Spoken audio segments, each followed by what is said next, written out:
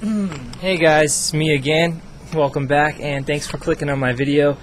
I just realized I had a few more things to say about Spider-Man One More Day, and I wrote it down here just to organize my thoughts and be clear. And this is probably going to be my final statement about One More Day and one moment in time.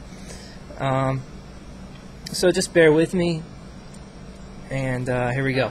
So here's what I was thinking, and let's see if you agree. Was the storyline One More Day really necessary? Couldn't the same thing that happened at the end of One Moment in Time have happened without One More Day? Couldn't they have just gotten the divorce? I'm talking about Peter Parker and Mary Jane. I really don't see why not.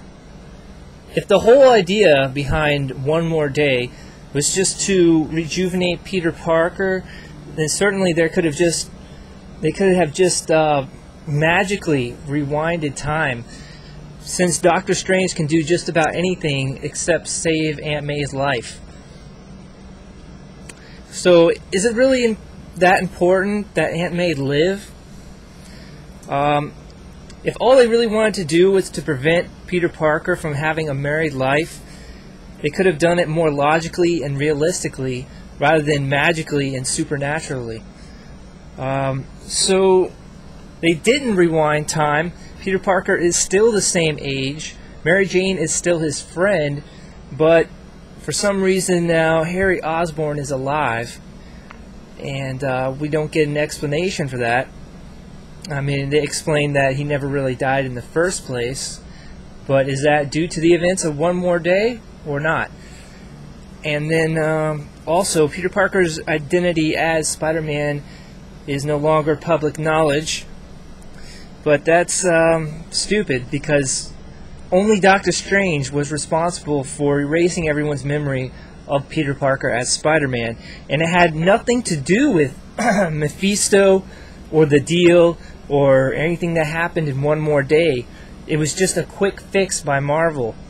So there you have it. There are my thoughts, and yeah, it just, all of that evidence points to the fact that maybe the storyline One More Day really wasn't necessary at all. And why did they have to do that? And I know a lot of fans want to forget One More Day. They want to look past it, but you know, people like me keep bringing it up and criticizing it, and it's really hard to get past. But for me, closure is really important, and that's why I had to get this message out there and just release my thoughts on it.